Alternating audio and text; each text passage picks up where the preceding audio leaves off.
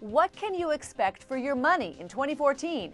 It's that time of year for predictions, so here goes. The economy will again be the big story. It'll be a year of economic growth and growing worry that the recovery is not benefiting everyone. The unemployment rate will likely fall below 7%. That's the trend.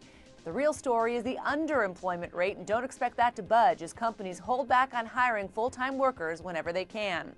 The recently unemployed, they will have a better chance of getting rehired next year, but the long-term unemployed still face the same old problems. Congress may reinstate recession-era emergency long-term jobless benefits early in the year, but by the end of the year, expect that program to end for good. The minimum wage, it will rise in 13 states, but not as high as the $15 an hour that legions of low-paid workers are protesting for.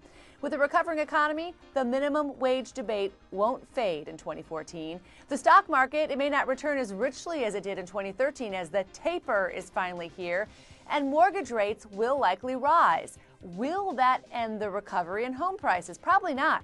Rates are still well below the post-World War II average of 6.5%, and higher mortgage rates may even spur banks into lending more freely to first-time homebuyers. Home prices expect low single-digit percentage increases. There, I'm on the record. That's my forecast for 2014.